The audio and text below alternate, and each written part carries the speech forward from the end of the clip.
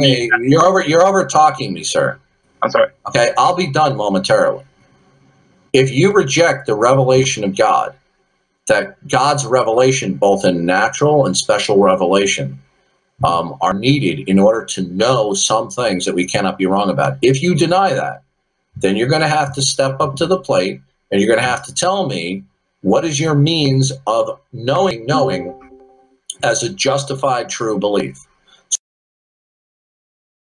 Contradistinction in all of our basic mental states are providentially ordained of God, so that we know that we can't be wrong about.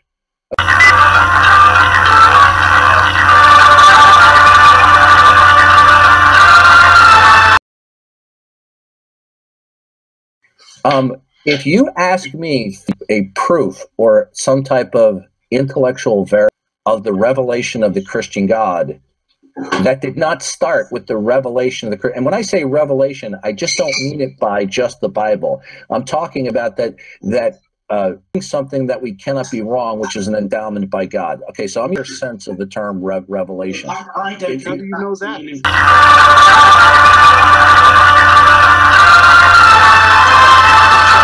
You see, I'm assuming that from within my worldview, that the God of the Bible has endowed you with certain basic cognitive.